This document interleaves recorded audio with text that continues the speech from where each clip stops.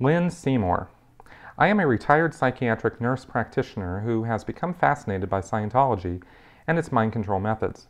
15 years ago, I was teaching psychiatric nursing at a state university and had two young men in my class. They kept to themselves, did not mingle with the other students, and seemed uncomfortable with the class material as well as the clinical experience in my psychiatric nursing course.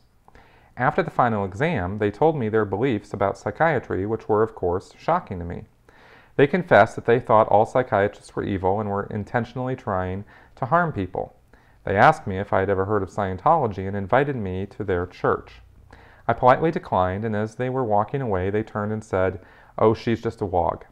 At the time, I had no idea what that word meant. Do you know if Scientology in the past has actually sent some of its parishioners or SEER members to universities to become nurses? This is a chilling thought, as I do not think that the philosophy or practice of nursing would be compatible with the belief system and practices of the cult of Scientology. In all the years that I was in Scientology, I never heard of anything like having Scientologists sent in to learn about psychiatry or take university classes or get a degree in psychiatry. I never heard of that, and that would be so counter and contrary to all of Scientology's beliefs and their entire structure that I don't think that's an approach that they would take. I do know Scientologists who have had to take university classes in psychiatry or psychology in order to get credits as part of a standard lineup in order to get their degrees.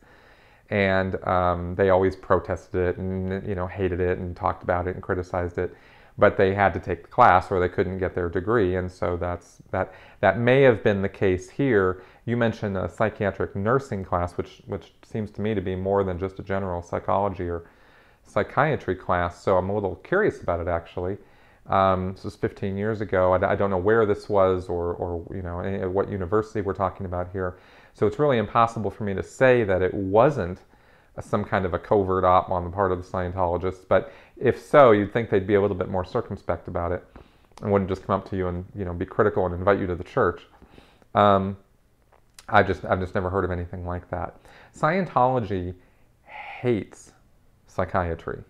They don't just feel neutral about it or feel like it's sort of not a very good thing. They hate it. There really isn't a stronger word to use for their attitudes and ideas about psychiatry, because Hubbard minces no words in talking about the destructiveness of psychiatry, and he's talking about psychiatry as of 1950, 1960s.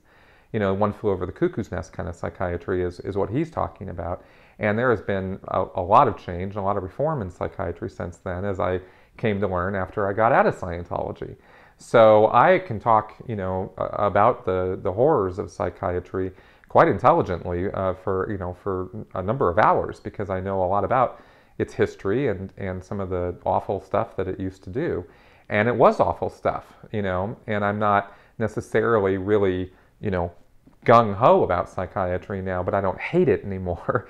And I would never hesitate to refer somebody to a psychologist or a psychiatrist if I felt that the situation warranted it or they needed it. Because, Scientology sure as hell isn't filling the gap. They're not treating any mentally insane people. They have no plan and no idea of what to do with insane people. And when you look at cases like Lisa McPherson, who died in the late 80s under Scientology care when she was clearly having a psychotic break, the Scientologists have no concept of how to actually deal with mentally ill people. So they're the last people who should be saying anything about what should or shouldn't be done with people who have mental illness.